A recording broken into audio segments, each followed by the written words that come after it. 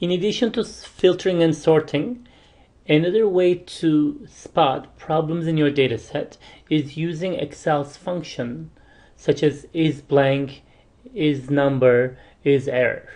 I'm going to try to illustrate a few of these for you, but you should keep in mind the entire set for future reference, which may come in handy when you're trying to clean data.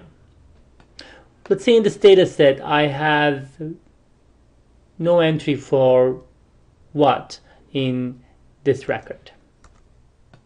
And again, since this is a small database, I can quickly visually spot that there's a blank entry in row 8. But if this was very large, how would I be able to see that? Here's how you can use the IsBlank function. So, IsBlank function checks whether a cell is referring to an empty cell or not. If it is blank, then it gives you true, otherwise it gives you a false.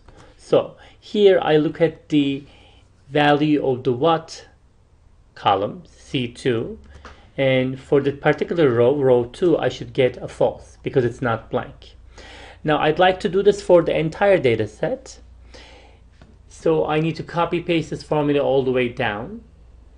Now one way to do this is, as you know, do Control C and then highlight where you want to copy and do Control V.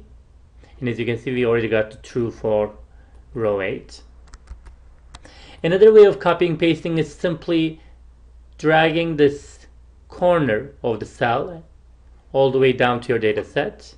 And again, you get your true. A third and a very quick way of copy pasting this formula all the way down to the end of your data set is go to the right bottom corner of your cell and simply double click. When you double click, it will copy paste your formula until the end of your data set, which will come in very handy if you're dealing with very large data sets. Again, the IsBlank function here is giving you a true option in row 8 because there is a blank entry here. So that's the IsBlank function.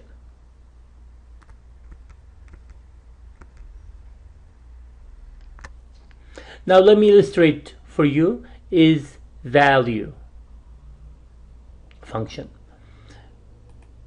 For example, let's say in record 12 somebody wrote $5 instead of writing the actual value, 25. So if you would like to test column D whether all the values are numeric or not, you can use the Excel function IsNumber. As you can see, when I type is, by the way, I see all these different options. Is error, is formula, is logical. You can actually check whether a cell has a formula in it or not. Here I'm just going to use IsNumber, and then I'm going to do D2.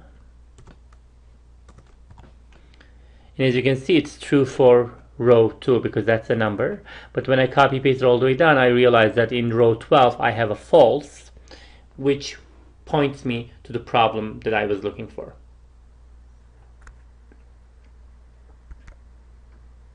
Again, to summarize, these is functions, IsNumber, IsBlank, IsError, etc. come in very handy when you're checking your data set for different possibilities.